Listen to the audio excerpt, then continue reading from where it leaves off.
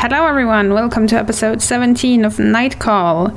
You thought that this was going to be another funny episode of Overcooked or something else? No, you're wrong. Life's not always fun. Still people dying in France. It's like our last two cases didn't happen. So today we are going to tackle the last case of Night Call.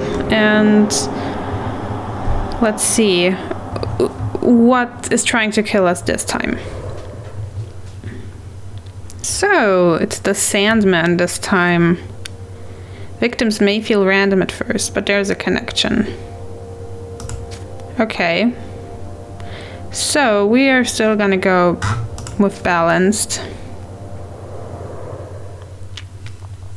And I guess we all know how this will go, so I'm just gonna skip a lot on this first day because everything's the same. The one the media are calling the Sandman shot you before escaping. Oh, we're being shot again? No, I don't need any explanation. I know my taxi. It's like I've been here before 2 times. Okay, get out. I want to work. You can count on me, whatever. This guy again. Is it the womanizer or is it Carlo? I think it's not Carlo. I think it's the other guy. We don't know her yet. So, change of plans. I'm just gonna talk to everyone that I haven't met before, so... I hate it when there's blank pictures in the Passadex when you can't collect everything, so... And after this will be our last case, I at least want to meet some new people. So yeah, you're going to the 17th, we can do that. The door opens and your next passenger, a woman, jumps into the back seat. Rue de Lévis. Her voice is shaking, her mind is elsewhere. Please. You start driving. In the rearview mirror, you notice your passenger is shivering. She's clenching a rose in her hands, like it might otherwise fly away. You want me to turn the heat up? She doesn't hear your question. Insists. Miss? No. No? No, I said no. No heat? Finally, she looks at you. He asked me to marry him and I said no. He had everything planned. He put the ring in my champagne flute and I said no. She blinks her eyes very slowly. I don't know why I said no. Why? Her expression becomes scornful, aggressive. You don't want to get married? No, I mean, no, She's almost frozen. Some time goes by. She's like a freeze frame, a movie on pause. I want to get married. I always dreamed of a wedding, of the kind of life. Her head wobbles. Her elegant facial features cloud over briefly. I think. She looks back quickly. Her voice breaks. I have to go back to the restaurant. Getting married is what I've always wanted. So why did I say no? You get the impression she's shrinking. She looks tiny and fragile in the rearview mirror. Shit. Shit, I just said shit. You did. Her face looks like she's just been in a brutal accident. That's not nice. We have to turn around now. Are you... okay. Are you sure? I don't know. I'll just go there. Thanks, But she decides not to finish her sentence after all. As soon as you can, you turn around. In the backseat, your passenger can't bear to look at you. She studies her hands instead. You drive on in silence. It's strange, but you like that odd feeling of going back over the same road. Everything seems so different. The buildings have a different perspective. You see them in new and unexpected light. The passers-by are no longer the same. They've been replaced by others. The lights are on a different cycle, like they know you're coming back. A few seconds later, without even noticing the ground you'd covered, you pull over in front of the restaurant that you just came from. She throws you a shy, almost indiscernible smile. Can I ask you a favor? You nod slowly. Don't ever repeat what I said. Who exactly do you think I would tell? I would like to know. Your colleagues, your friends, your wife, who the hell knows? Not a word about... She can't finish her sentence. Not a word. And in a whisper she adds, thanks. She pays her fare, gets out of the cab, walks up to the restaurant. She's trying to catch someone's eye. She stands like that for a minute on tiptoe, her head leaning towards the dining room. Then she walks into the restaurant. Her rose is left behind in the doorway. I want to wait a while. I want to see how this goes. Another minute to think about her beautiful gown, her words, how she shook. Getting married. For a second you try to remember your own marriage proposal. It all seems so far away. So very far away. And you turn the key in the ignition and drive away. Aw. I wanted to know, is she getting married now or not? Do we know her? Do we know her? Oh, I forgot everyone. Oh, I'm gonna go there. We definitely don't know her. I think. I hope. Camille Antoine. I think we don't know her. Your next passenger has barely gotten in a cab when she tells you where she wants to go in a frank and determined voice. You start driving, she's glancing around the cab and taking notes. How's your evening going? Your passenger doesn't reply and continues to examine your taxi. She runs her finger over the cloth of the back seat.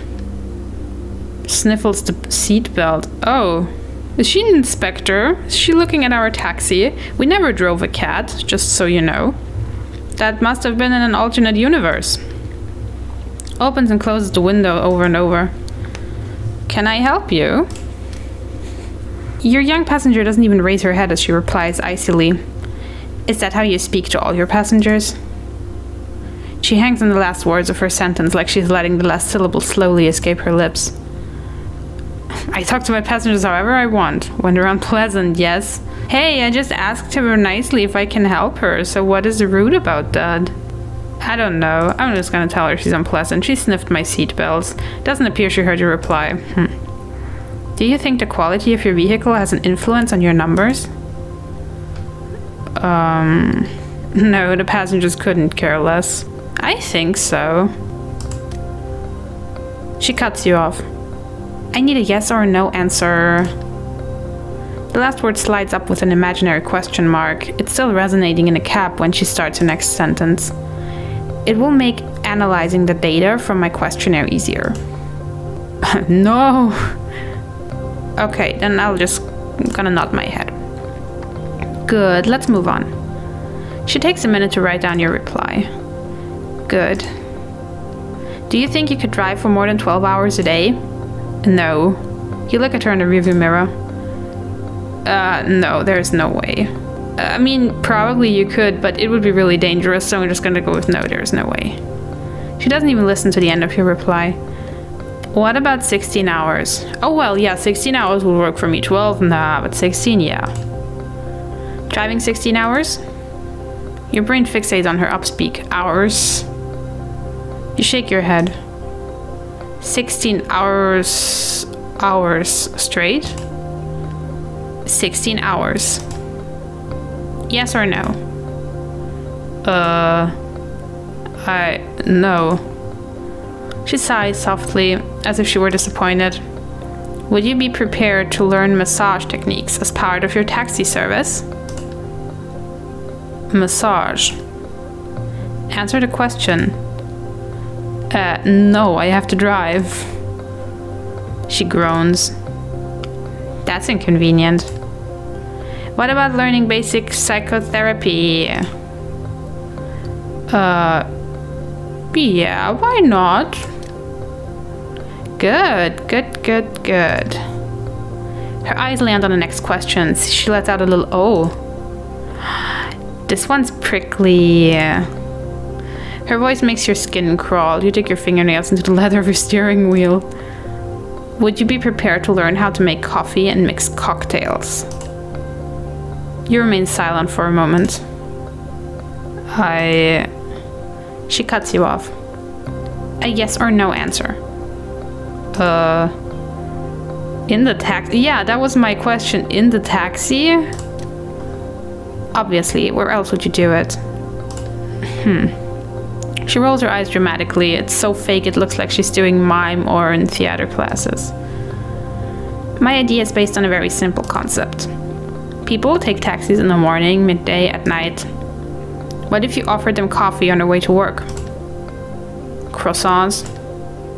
What if at noon, between two meetings, they could eat a nice hot meal comfortably seated on the cushy back seat of a taxi? And in the evening, nighttime. Why not have a cocktail before your evening out at the theater or the movies, even before clubbing? She stops herself. You can tell she's restless. You sigh. Good thing you're not far from your destination. So? Well, basically it's not a bad idea, but I mean, serving food and drinks in a normal cab is kind of complicated because you can't do it as the driver. You would need a second person on, I don't know, maybe the passenger seat, but how are you going to hand someone in the back seat something to drink or something to eat? Or how are you going to prepare it in a car? If it's just a car. I mean, if it's like a bus or something, maybe, but I don't know. I think it's an interesting idea, so I'm just gonna applaud the idea. Hey, she's trying to make something better, so she's got ideas. Okay, it's a good idea. I'm sure some folks will be interested. Some folks? Oh no, it's going to be huge. I'm bringing slow food and fast-paced life together in a familiar, mobile environment. Is a taxi so familiar? It's a whole new way of life. I call it... She makes a dramatic pause. The mobile home. She waits impatiently for your answer for several minutes. You don't budge. So? It already exists. Maybe not in a taxi, though. It already exists. She raises her hand to silence you. I know. The term exists. But who cares? That's what disruption is about, using the old to create something new. Your mind fixates on the never-ending raised syllable. You aren't listening to what she's saying anymore. That's not nice. You've almost reached your destination. You bite your cheek every time you hear that noise from the back of her throat. Finally, after what seemed like forever, you pull up in front of your passenger's address. She's surprised to discover you're already there. Ah, time flies with you. That's a very important skill, you know.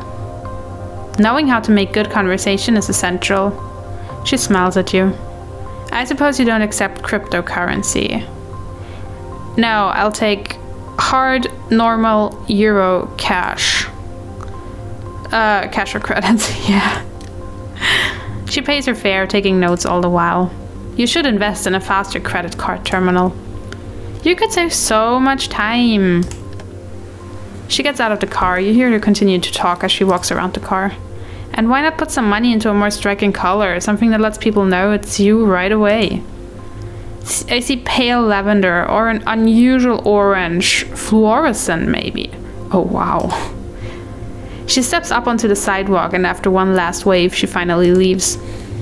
You stay quiet for a moment. Something is at the back of your mind. Nothing very happy, but at least the notion that you serve a purpose on this planet. I mean, she had some interesting ideas. And who could that be? Okay, we've got our new suspect. And what the hell? The one that we just drove as our suspect. Interesting. Okay, so who are suspects? I didn't read the reports yet. I just want to take a look at the suspects first. So, Geraldine Seymour, an ex-partner of Group Diamant, recently fired from the board. Good physical state, lost her dad a year ago, did her military service in Israel, knows how to handle a gun, anger management issues, assaulted a cop a few months ago. Huh. Or did she assault a cop for several months going on? Assaulted a cop a few months. She just followed him around a few months and insulted him. Or assaulted. Okay. So Camille, we just drove her. She's the one who's trying to convince us to serve coffee in our taxi. She's an entrepreneur, heir of the fourth victim, young, fit, good physical state, anger management issues, attacked a cop the day of the first killing, never arrested, blurry past, lives in a studio owned by her family and the Group Diamant. Okay, so I think the group Diamant has something to do with it, and everyone seems to have anger management issues so far. Christophe Cleroy, a young drifter, drop out of school, average physical state, arrested but always released, minor at the time, reasons unknown, no known address in Paris, suspected to steal unlocked cars, possible use of drugs.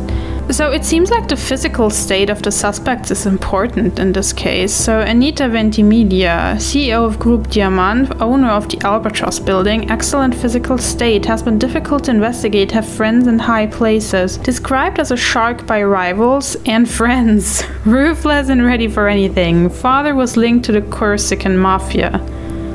Okay, and Alexandre Leclerc, retired mailman, good physical state despite his alcoholism, lost his grandson in the Albatross fire a few months ago, was one of the more vocal protesters after the Albatross fire.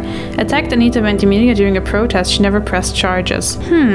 Okay, so except for him, I mean, hey, we need to point out that in this case Hervé isn't one of the suspects, so hey, congrats to that, Hervé. But it seems like 4 of our 5 suspects has something to do with this Group Diamant.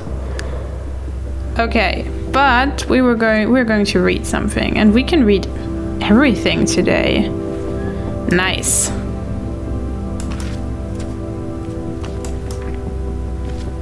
So is it just me, or did we have, like, in the first case we had a lot more things to read, or it took a longer time? So I think in the first night we weren't able to read everything. Oh, okay. So that's surprisingly little evidence that can be connected to one person in particular. It's interesting. Okay, so who do we have here? Oh, okay, this one. Geraldine lost her company to Group Diamant. Okay, yeah. An ex-partner. Yep. Victim number 1, burn marks on the body done while alive. Victim 1's usual MO similar to Albatross fire. Victim number 1 was an arsonist. Victim number 2 was strangled post-mortem. Alexander's grandson died in the Albatross fire. Yeah, we know that. Anita's husband is a dentist with access to muscle relaxant. Okay. Victim number 1 used to work with the mafia. Victim number 1 thought to be a suicide at first. Really? Would he have burned himself before he killed himself? Tears found in victim 2, maybe killer? Huh. Okay. So that doesn't really give us a lot now. Here we have victim number 1. So it seems like someone paid victim number 1 back for him being an arsonist in a way, because he had burn marks on the body that were done while he was alive. Although that could also be because he was an arsonist. Maybe he had some scars because he burned himself while setting fire to other stuff. I don't know. Is that a thing? Victim number 1's usual MO. Oh, okay, I see. I understand now. He could be the one who set fire to this Albatross building that is her property, and it's the place where his grandson died. Yeah. Okay. So, yeah, we can't say anything about this at the moment, so let's just end the night.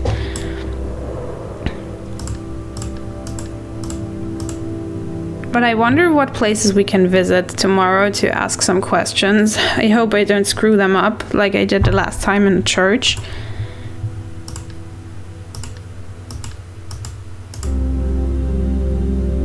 Okay, so we just drove our first victim.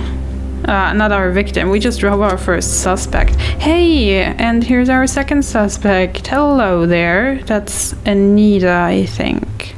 Yes. So then, let's ask her. Maybe she will tell us something. Maybe she's a crazy person too.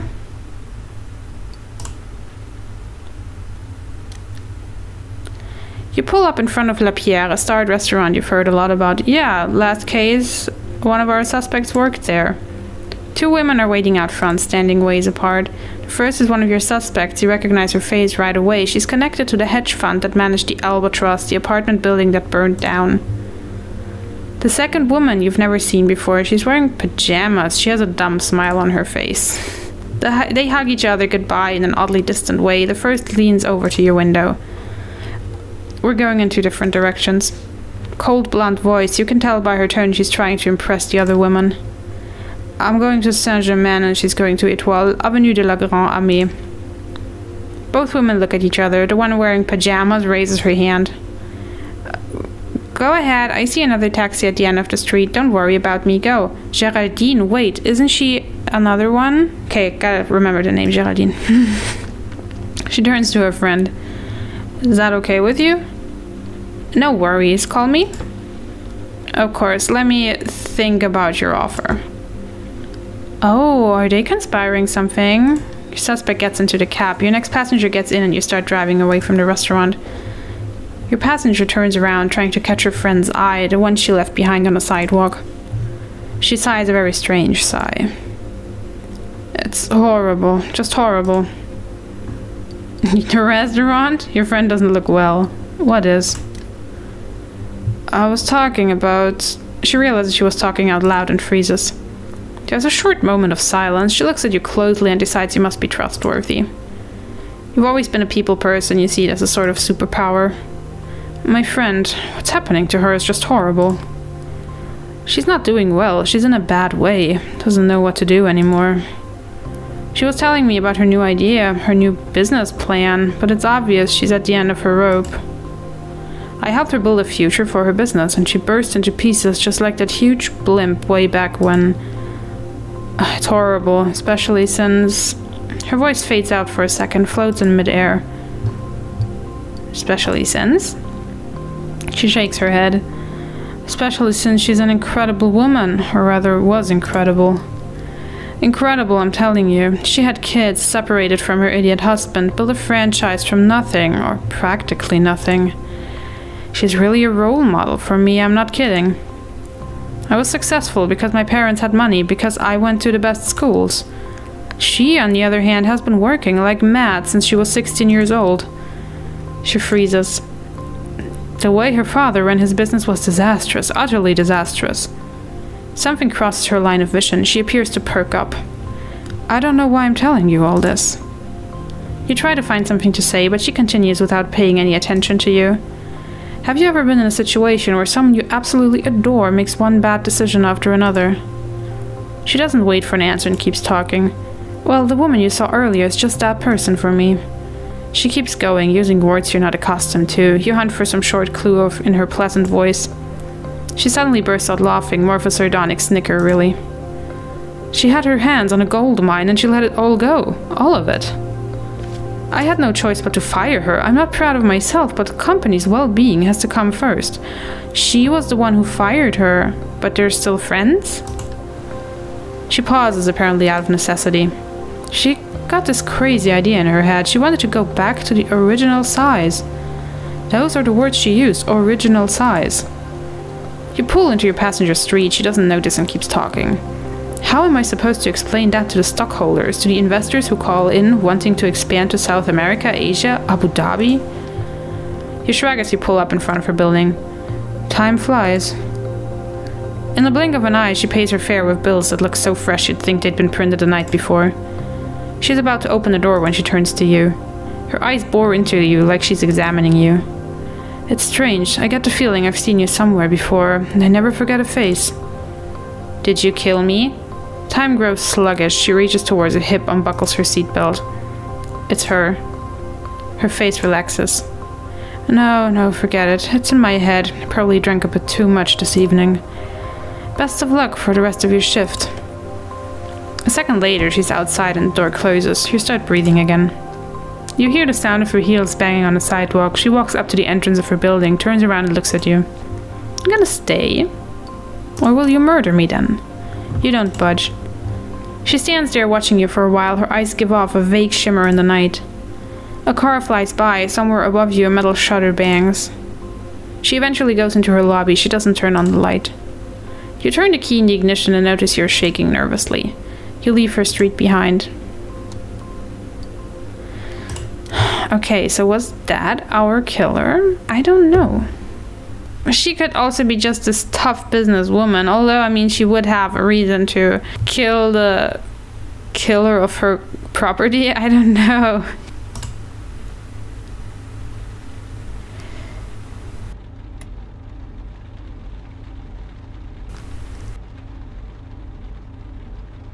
Leia Graya. I need to go to Sunwin. Okay.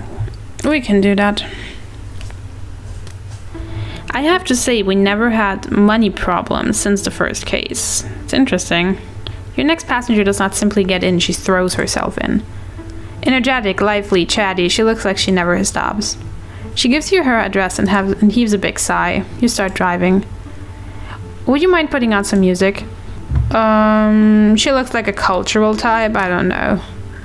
An Ethiopian jazz tune starts up. Your young passenger leans jerkily over to you then. She stops and lets herself go with the music. Okay, I think I made the right choice. You like listening to the station every once in a while. The playlist is random, unusual, and surprising. Some of the stuff they play you can't stand. Some of it drives passengers nuts. There's nothing magical about discovering new tunes, new styles. All of a sudden, your passenger taps you on the shoulder and pulls you from your thoughts. Hey, can I ask you something? She doesn't wait for an answer. Do you think that people have faces that go with their personalities? By that you mean? Well, yeah, you know, when the dudes that look like weasels turn out to be traitors.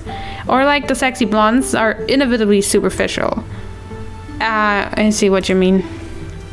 Like they wear their personalities on their faces. It's possible, I guess. She pauses. She scans your face like she's trying to determine your personality. I think it's possible. That's what I said. She starts speaking quicker and quicker. I saw a really weird movie tonight, a black and white one, crazy old. Directed by Hitchcock, this famous British guy. The female lead steals money on a job. She opens her eyes wide. But like $40,000 or something, which must have been worth a whole lot at the time. So she goes to hide out in a motel. The owner's a bit precious. His name is Norman, so with that kind of name you know something's wrong from the start, right? Before you can provide an answer, she's moved on. And then she gets slaughtered in the shower with this big knife. Oh, nice. Insane. They kill off the main character after, what, half an hour? There's blood everywhere. Of course you can't see anything. Old movies never show anything. You never even see it when people kiss. Yeah, so anyway, the dude who owns the motel, he so completely looks like a murderer. And she goes right there, gets a room, has dinner with him, they chat. No big shock when he slices her up. She pauses, silence fills the cab. It's like the rest of the story's missing, like your passenger is struggling to say something. And? You experience... Did you steal money? No, you experienced something like that? Well, yeah. I broke up with my boyfriend last night. It wasn't serious or anything, but when I met him right away, I was like, shit, this guy just looks like a liar. Don't know why, it's just what I thought at the time. She pauses when she starts speaking again, her voice is filled with anger. And I was right, he totally played me. He's got some other chick in Village Juif. It sucks, because this guy knows a ton about movies, right? He showed me some stuff, real films. There was one, a masked killer, like in Scream, who murders teens at camp. Like, they're totally getting it on, and here comes the killer carrying a harpoon, and bam! He slaughters both of them in one fell swoop. She giggles. The crazy thing is that the killer's actually some kids, like 7 years old or something. So good. Yeah, so this guy I was with, he said he knew people in the industry. He said he could totally help me get an internship or something like that. Oh, okay. Totally lies too, probably. There's nothing you can do with liars, real pathological ones. They believe all their lies. Can't tell the truth from the lies anymore. Something is not right in his head. Your young passenger taps her thigh. Man, I say some really stupid shit, don't I? Like, I'm trying to make excuses for that asshole. You're not far from her place now. She slowly calms herself down. The dude in the motel, in the film, obviously he was the murderer. Dressed up as his mom that he turned into a mummy. She pauses. He was pretty fucked up. She stares at you in the rearview mirror as you park. And you? Are fucked up too. No, who do I look like? Hard to say. Your beard hides most of your face, but you look like... cool. I mean detached. Yeah, detached. Like the world, everything around us, like it's not really your place, you know? Like you're just passing through. She flashes you a smile. Don't take it the wrong way, I'm just saying detached and cool in a good way. No worries. She looks down. Well, apparently we are something not from this world, because we keep reliving the situation but with different killers. What's going on here? Phew, I didn't want to hurt your feelings. She hands you her fare. Thank you. A second later, she's outside. You watch her walk across the parking lot and up the doors of her building. Once she's inside, you drive away. She was a funny character. Oh, it's either Krookie or this guy. We have known everything from Krookie, right? Or is there more to him? No, we already met Krookie. Everything there is to know about him. Didn't I drive him so many times already? And I doubt that his stories change. It was to talk about protesting again, so nothing new here. Like, oh, that's the pastor, I know. Okay, I'm gonna drive her.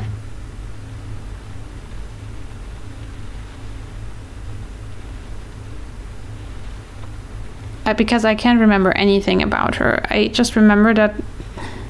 No, I don't remember anything. It just says that we met her, but I don't know what that means. I don't know what we talked about. I don't want to drive Santa again.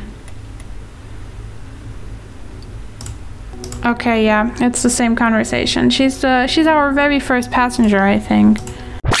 His accident? That's right. He was supposed to meet his father for a rugby match. He was in a hurry. He tried past a truck on the right as he was leaving the highway. The driver didn't see him. The voice trails off. Oh, that's too bad. I don't know how he managed it, not to die on the spot. It's really tough.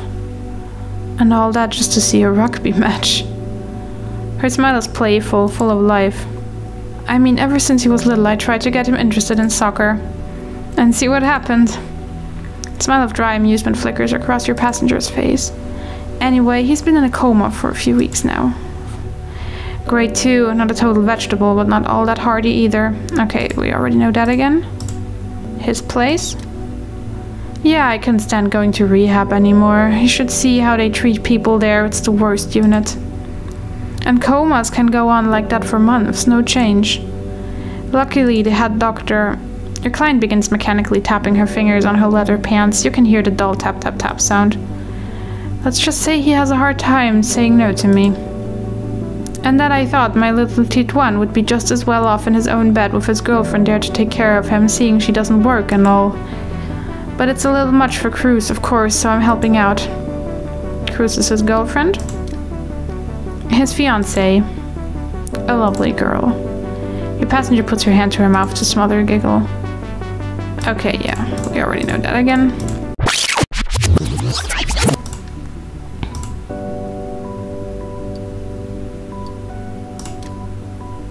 You unfold the handkerchief, you see the word Patricia and a phone number written inside. What?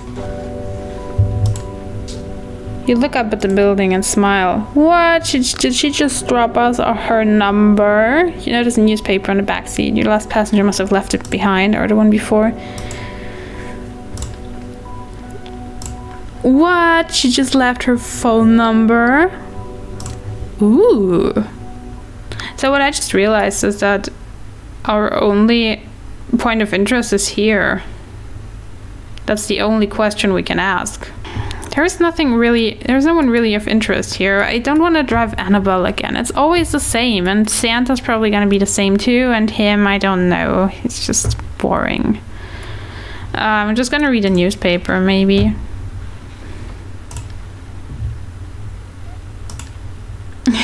Mobile home. Oh, yay! She made it! You sigh. You turn the page and stop. You've read about a third of the newspaper. Yeah, keep reading. It's a rather positive critique of a bar called Solil. Oh, so if we drive that vampire lady again, I don't know. You make note of the information. Okay.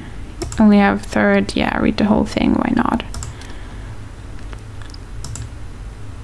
It's an article about inheritance and wealth in France. They mention Henri du Tillieu. The journalist explains why the execution of his will has been blocked since his murder.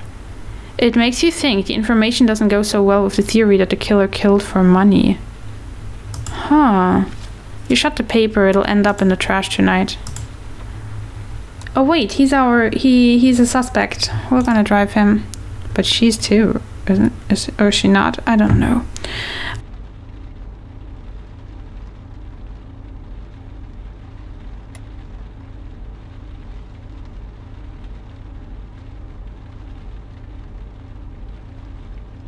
What does he tell us? Since we only have one point of interest, I think it would be best to talk to the suspects as much as possible. You park in front of the cemetery where your client is supposed to be waiting. Oh, he visits his grandson. No one is there. A bit further, you notice a small house half built into the cemetery wall. A door opens, light floods the street. You make out two shadows. One of them walks towards your cab, your next passenger. He struggles to get into the car and eventually falls onto the back seat. Ivry. A moment goes by before you realize he's giving you his address. His raspy and exhausted voice was almost inaudible. You start driving. You leave the cemetery and notice another shadow in the rearview mirror still standing on a sidewalk. Who was that? Your passenger slowly lifts his head up, you're struck by the smell. The stench of alcohol is so strong you'd think your passenger had bathed himself in a river of whiskey. You know you're not going to be able to get rid of the smell easily. It was the cemetery watchman. Great guy, yeah. Your passenger's shaking, a spit bubble forms at the corner of his mouth. Too hard. It's just too hard. Each word he says is uttered with a moan and pain. His face, twisted and almost inhuman, makes you uncomfortable. What's going on? He's my grandson. I miss him so much. Every minute, every second I'm away from him. You know why he's there, but you can't give him the impression you recognize him. You'd give away the fact you know things about him. And this old guy who reeks of alcohol is a killer. What happened? You didn't read the papers, huh? A fire, 100 some dead. Ring a bell? Yes, of course. My grandson was in the building. My little man, Daniel. Precious kid. Rosy cheeks to pinch, always asking questions, question after question. Asking questions about everything all the time. He once asked me if whales... He lowers his head, shaking all over. He's unable to speak. Say nothing and turn the heat up. Hot air spews into the cab. After a few minutes driving, you can tell your passenger has calmed down. He's shaking less. The roads fly by, the avenues, the boulevards too. When you reach your destination, your passenger abruptly points to a window on the top floor of a dilapidated building. You pull up. Here, I live here. It's all I can afford. Till they're able to relocate her, my daughter is living in a hotel, out in the projects. Seedy place. He pauses and remains completely still. Can't seem to sleep at my place. All I can do is... A smile appears on his face, his voice becomes softer, almost sweet. I slip into the cemetery where Dan is buried. I climb the wall. I avoid the gravel walkways. I snuggle up to his tombstone. Oh wow. It's cold, but I don't give a shit. Don't give a shit. Silence, your passenger remains immobile. Tonight it was too cold out, so Uber called you. And I'm gonna go upstairs. I'm gonna get in bed. Think about Dan. Think about those assholes. Those sons of bitches. Those shitbags. He stares at you. I want only one thing for them. Death. Okay. Eyes open. Fear right down to their veins. Their pants filling with... He hands you a bill and gets out of the taxi. You watch him staggering to his building for a minute. The main door is broken in. He doesn't even enter a code to open it. After he disappears, you sit for a moment to contemplate the deserted street. Something about his story is off. You have trouble picturing a man his age climbing the wall of a cemetery.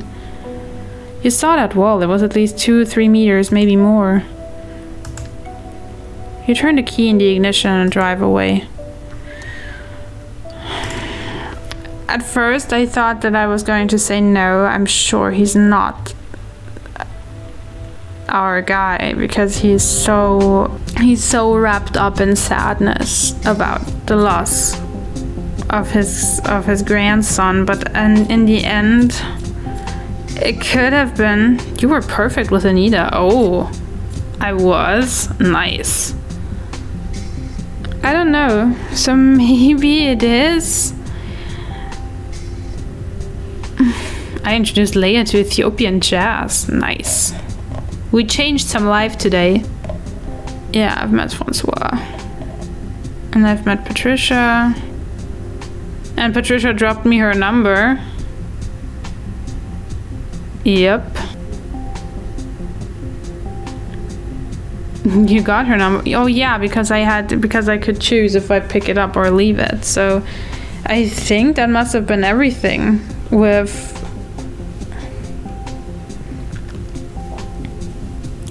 Patricia that we could have done. I think it was only 3 points. You warmed Alexandra up. Oh, I noticed an envelope. Nice. New evidence. Okay. Ooh, we have new stuff to read. Well then, we are going to take a look at those in the next episode. Thank you so much for watching, and I will see you next time.